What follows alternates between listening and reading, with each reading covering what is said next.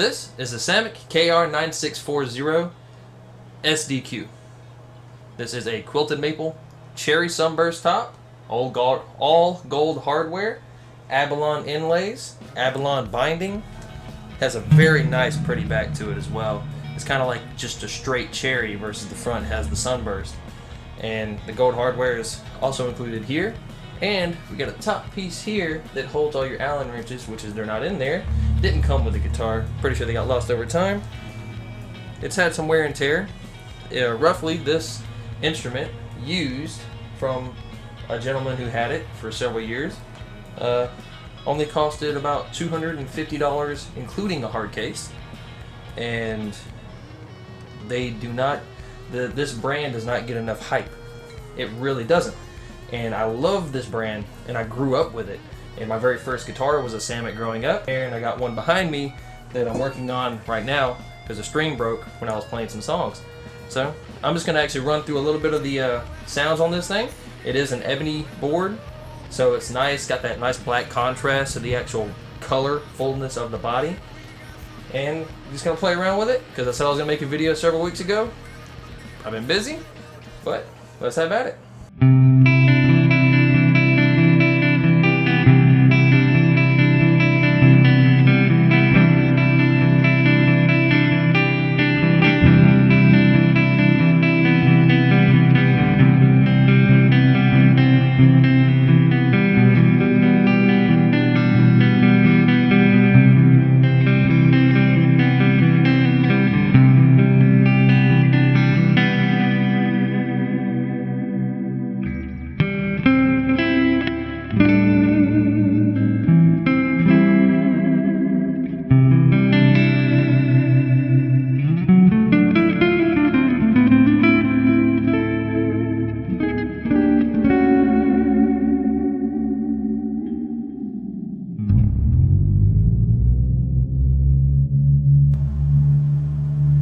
Ooh, it's got pretty low.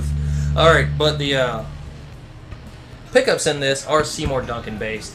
This is a 1996, and the waveform up here in the headstock was the first run, and then after 96 and 97 they changed their headstock look again, which is not the headstock itself. Usually there are more birded kind of beak. This is a rounded off kind of beak, kind of more like a hockey stick.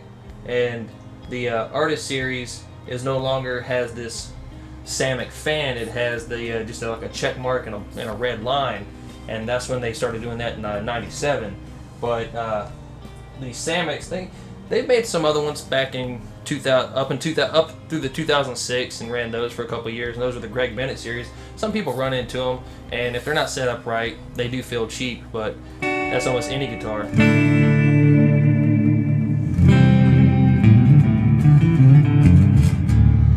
This brand, this Artist series, these were the handmade ones versus like a machine type kind of made. And I have two of them, both kinds. This is the Cherry Sunburst. The other one is Bubinga top, and I'm going to save that one for another time. And let's play a little distortion. And this is a 5150 type model.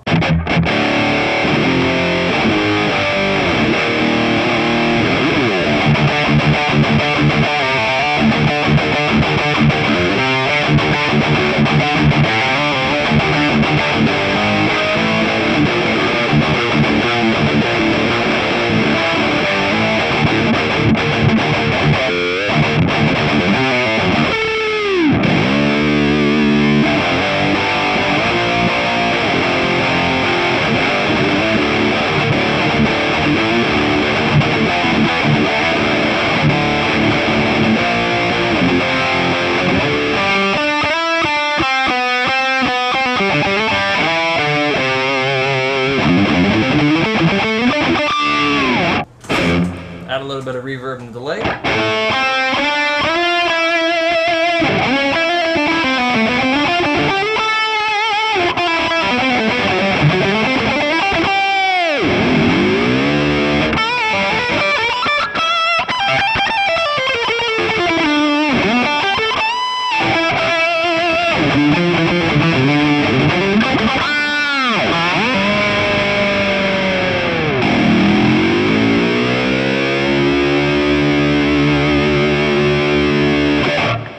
So technically, I think that the Samick brand is very underrated, especially for the years that they released really good quality instruments, and they have done so through electric guitars, basses, acoustics, and I do have some of the Artist Series acoustics. Well, I have one Artist Series acoustic that I'll definitely do a video on, the Bubinga, and a couple of my Greg Bennett series that I really enjoy playing around with. And you know, when you can pick these instruments up used for at least, I don't know, my Strat types with wood grain, which is right here. And you can see it's got the nicest, prettiest wood, front and back, bolt-on necks, all of them pretty much.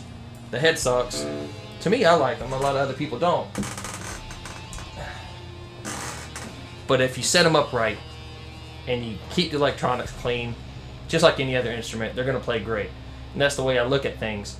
I collect a lot of older instruments, and I enjoy them very much. After you clean them up, set them up, have the electronics going properly, you can make any guitar sing. This is your buddy Bobby. I'll see y'all next time.